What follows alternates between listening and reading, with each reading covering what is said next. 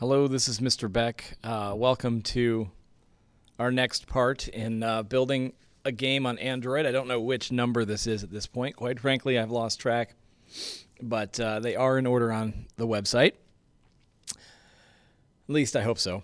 So anyway, what we're going to do here is we're going to make the ship explode when it hits a target, and I'll kind of give you the upshot here. When the ship hits a target, all right, it will disappear, and then we'll see this explosion occur. Watch this. All right, just like that. And so that's the upshot of this. I've got everything ready, and I'm just going to kind of explain what we need to do to accomplish that. So here I am inside of panel.java. And I'm just up here at the very top underneath a class where we're declaring our global variables, okay? And these are our new, I'm going to highlight it. You might want to pause the screen here. I'm going to try to be as direct as I can with this one. Here are our new variables that we'll be using. We're going to have a matrix called debris position, okay? And that's going to track, we're going to make that a size of 20 because when the ship is destroyed, we'll have 20 little pieces. Each one will have a different position at any given time. So we'll have the matrix class there to keep track of our position for each one. We've got a Boolean now called ship destroyed, okay? It's either true or false. At the beginning of the game, of course, it's false. We have debris initialize. Okay, so when the ship is destroyed, we're going to initialize the debris at that time. So the ship will be destroyed, at which point we will calculate a position for all the debris and then send it flying off. So right now, debris initialize is set to false. At one point in the program, we'll set it to true, and then immediately back to false as soon as we've initialized our first location for the debris. It starts off as false. And every piece of debris is, of course, going to maintain a position X and a position Y. 20 of those. We have debris speed, okay? We'll be using that. And every debris will have a rotation number as well.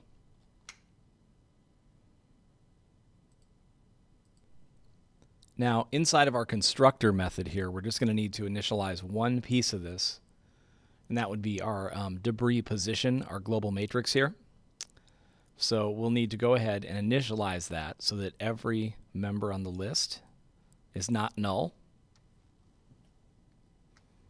And then we're going to jump down to our update. The first thing we should probably talk about in update is the spot at which we actually calculate the collision. Pretty clear concept. We're just going to add a little bit to our distance formula from our earlier video, okay? And this is where we calculate distance, okay? So once again, at the very top here, these turtles, that's the instance of our target class, right?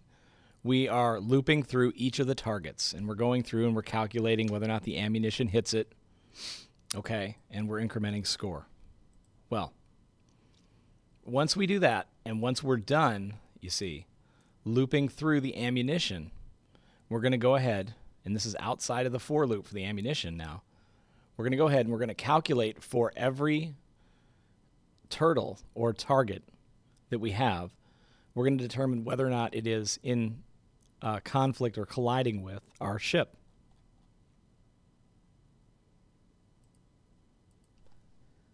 And in order to do that, we'll just use our distance formula. So we'll take the X position of our target the X position of our ship. We'll subtract it from the X position of our target. We'll do the same for Y. We will square both of them, add them together, take the square root to determine a distance, and if it's less than 20, we're going to set ship destroyed to true and debris initialized to true. Now, it's kind of important that we only do this in the case that the ship is not destroyed. So once we set ship destroyed to true, okay, this if statement here, this basically just ensures that this only gets called one time in the event the ship touches a target. Okay, so let's go ahead and take a look at what happens when we set, okay, debris initialize to true. So what I've done is, up here at the very, let's see if I can find that.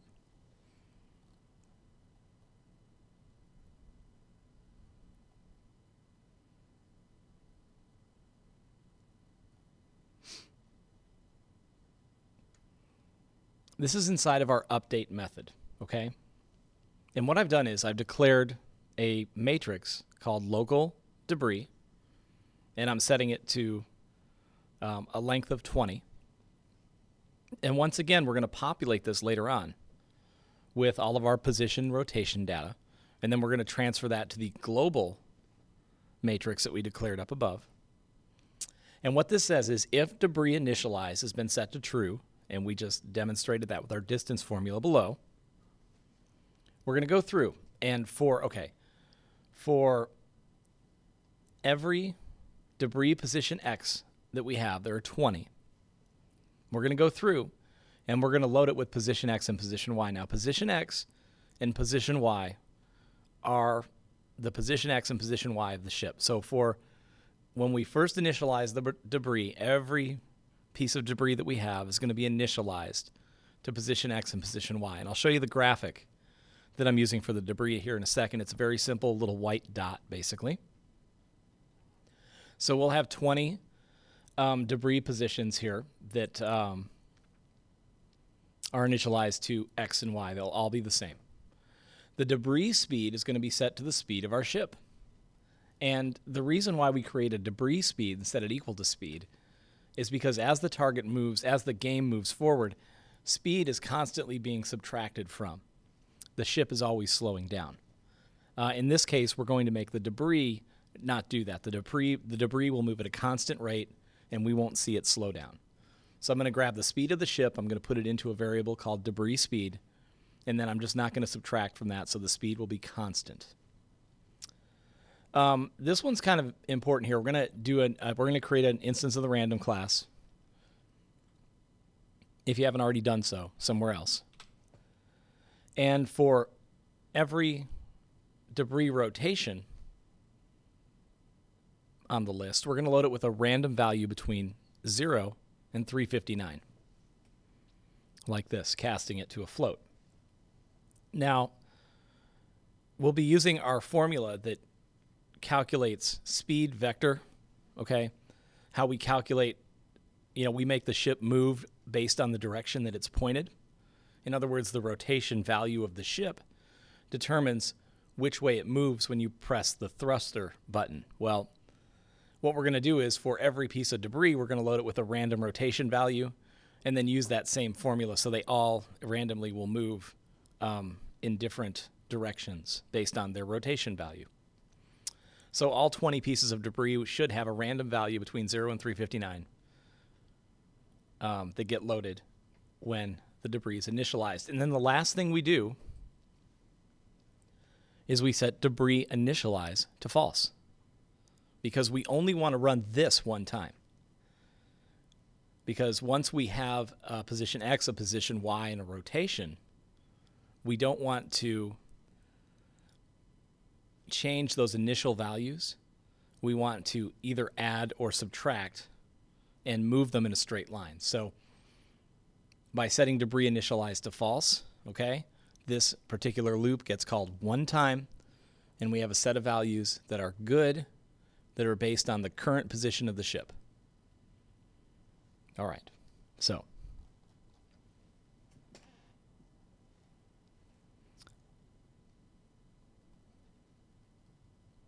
this is where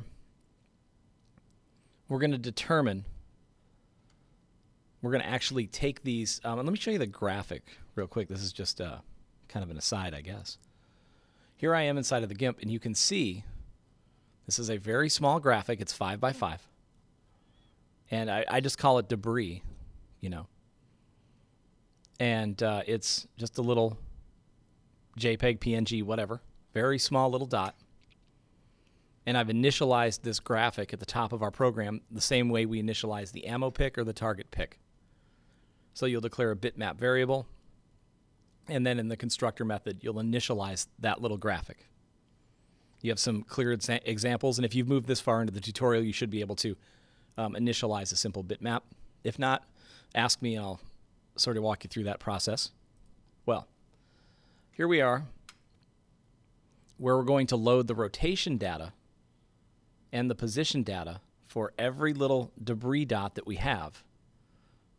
On a per, every time the screen refreshes, it's going to be in a new position. So this is how we do that. Up here, I've got post rotate and post translate for the ship, position X and position Y. And it says, okay, if the ship is not destroyed up here at the top, we're going to go ahead and we're going to load this local matrix M with position X and position Y, okay? And we're going to do all the things that we've been doing with the ship, right? However, if the ship is destroyed, all right, we're going to go through and we're going to start to move our debris instead, all right? Now this method here, where we determine position based on rotation and speed, okay, is the same that we're using for the ship. All right, so we take debris speed X, debris speed Y. We run it through our formula, all right, using debris speed over here and that random debris rotation that we have for every piece of debris on the list. And this is a loop that'll go through 20 times.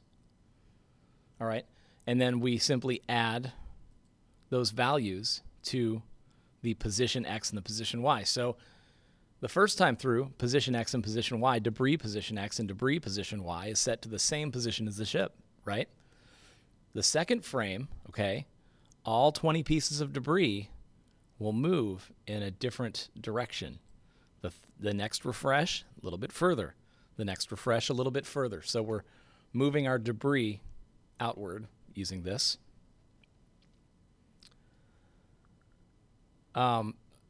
We have a matrix that is called local debris.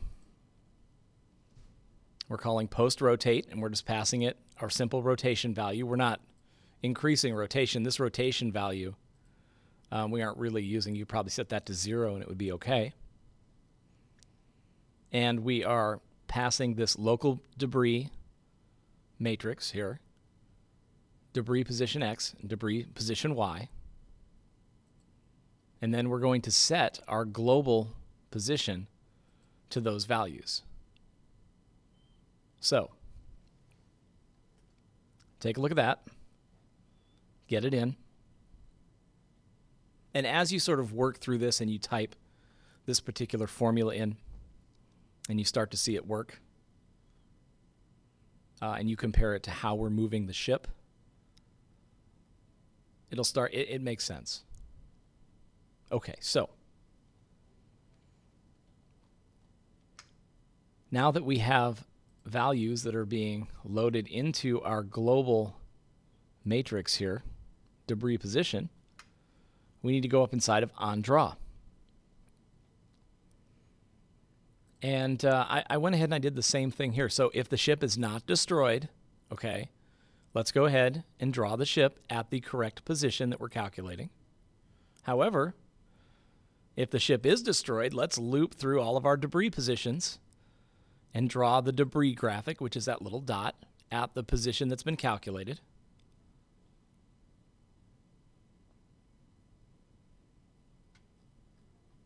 And what you get are 20 little dots that move in 20 different directions. So, once again, here is the example. Here's our ship. Right now, the value of ship destroyed is set to false, right? I'm going to go ahead and I'm going to move towards our target here. And once the distance is less than 20 between the ship and the target, we're going to set ship destroyed to true and debris initialized to true. Then we're going to begin moving all 20 pieces out in random directions. So based on a random rotation value for each piece, they move outward. All right, so that's it. Good luck with that. If you would like the full source code for this program, go ahead and send me an email. I don't have that on my GitHub account right now. But if you're interested, send me an email, and I'll see what I can do. So thank you for your time, and good luck.